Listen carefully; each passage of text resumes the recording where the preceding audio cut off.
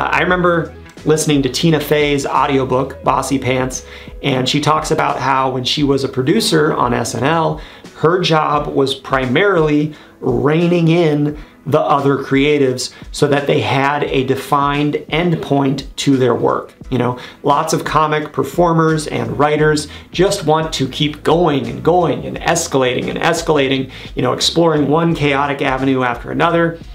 Being a producer, you know, it's like herding feral cats, right? That's But you have to end up with something concrete that normal people can wrap their heads around, you know, instead of continuous ethereal possibility and potential.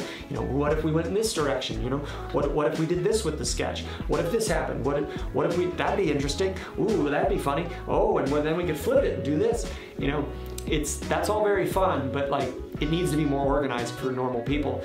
A producer is there to force the creative shapeshifter to become something, to solidify into something more specific. And it's hard to gauge what that more specific thing should be though, right? That's the struggle. Art is always reaching after something beyond the concrete. You know, art signals out at something else other than what it is, but it still has to be something. It has to be something obvious enough and accessible and graspable, but at the same time, have the potential to signal more depending on how the viewer takes it in.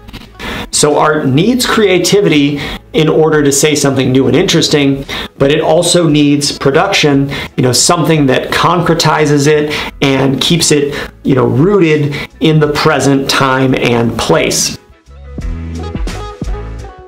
And as a stand-up comic, you have to be your own creative and your own producer, right? You have to play both roles. You know, basically, you have to make decisions, you know, basically have arguments with yourself about what aspects of the writing and performance you should keep and, you know, what needs to be cut away. And trust me, so much needs to be cut away, like most of it. You know, most of it needs to end up on the cutting room floor. People don't have the time and patience for most of your weird ideas. That's just the reality.